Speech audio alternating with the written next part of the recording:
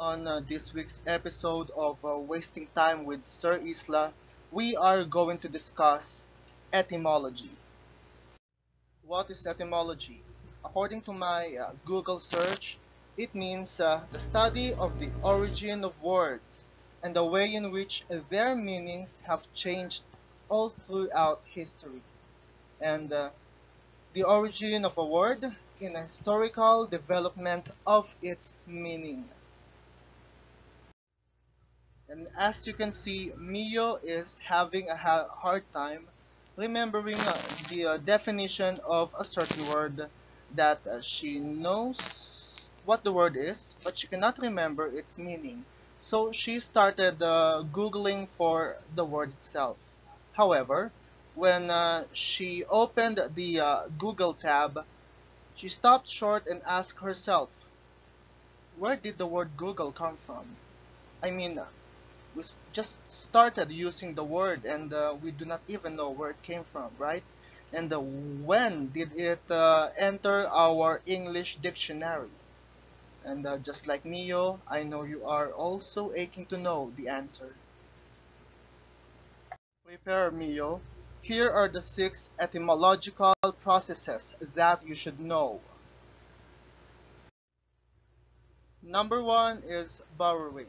Now, borrowing is the process of taking, or sometimes you steal, a word from the other languages. English has borrowed 100, maybe 1,000 of words from other languages. Examples of these are from the Arabic. We borrowed words like alcohol, almana, borax, candy, gazelle, giraffe, hazard, jar, lilac, lemon, lime, magazine, mocha, monsoon, mommy, orange, sash, soda, sofa, sugar, tahini, and zero. From the Chinese, we have these following words: chow, feng shui, ginseng, gong ho, ketchup, kumquat, lo mein, silk, tai chi, tea, and wok. And aside from those two, we also borrowed words from French, German, Greek, Hindi, Japanese, Latin, Native American languages, Old Norse, Portuguese, Russian, Spanish, and Turkish. Number 2 is compounding. Now, what is compounding? Compounding is the joining of two separate words to become one. Many words are combined or compounded together in English. Examples of those are I'm only smiling on the outside. Examples of compounding are the following. The first one is the combination of book and case. We have bookcase. Dog and house. We have dog house. Finger plus print, as you can see. Sun plus burn, also it's in here. Text and book, wall and paper, water and bed. And if you notice, if you two, if you combine two different words, it will result to a word that has a completely different meaning from the first two that we combined. Whoa, you're still here. Now we have blending. Blending is a specific type of compounding that takes place when parts of two separate words come together to form a new word. The first part of one word compounds with the last part of another word and it forms a new word. Examples of which are binary plus digit will result to bit. Breakfast plus lunch, brunch. Channel plus tunnel, channel. Motor plus hotel will result to motel. Smoke plus fog is equal to smog. And Spanish plus English will result to Spanglish. Television and broadcast will result to telecast. Yes, another example is Taglish.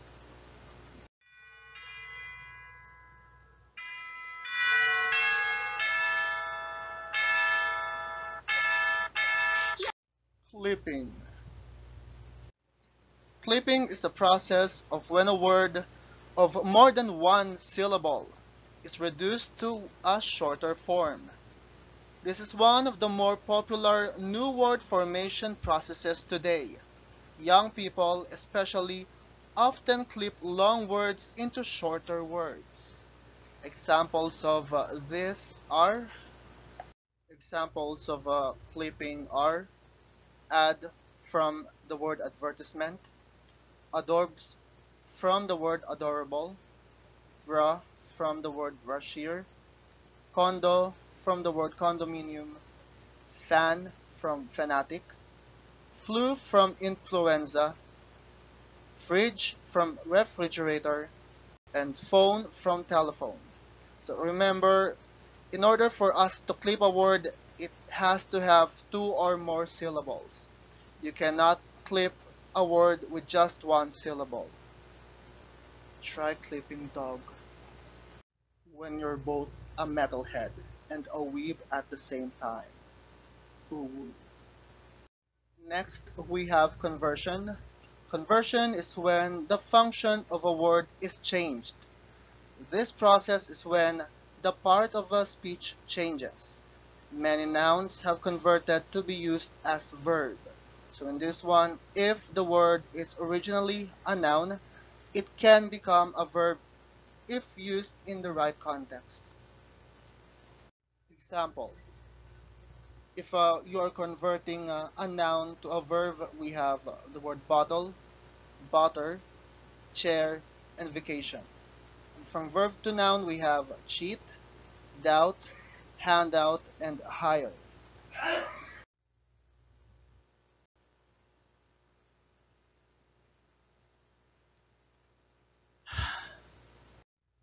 Number 5, coinage. Coinage is a term used to describe the invention of a completely new term. Though this is not extremely common in everyday English use, it is often necessary when creating business names. Examples of which are the following.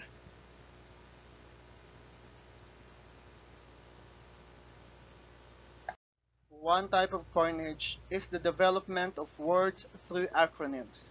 Some acronyms are referred to by their initials like CIA, USA, NBA, and your favorite FBI.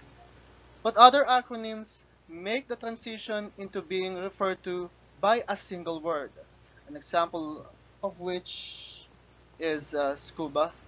We also have radar, laser, and pin. Yes, scuba is a shortened word. Derivation. Derivation is the most common process of word production.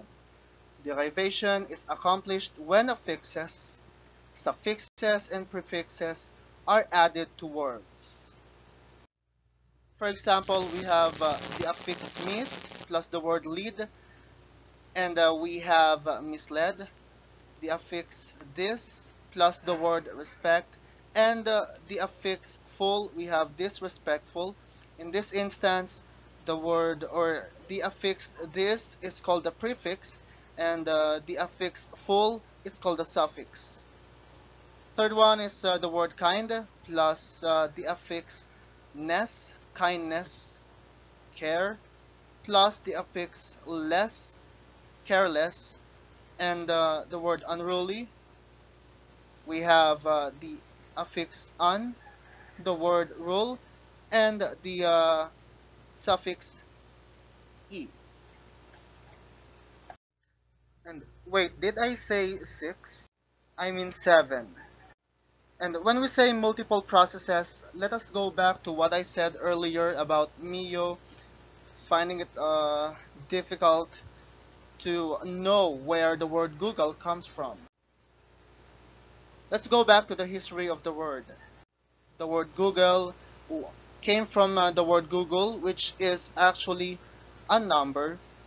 And from what I could remember, Google is it means 100 zeros.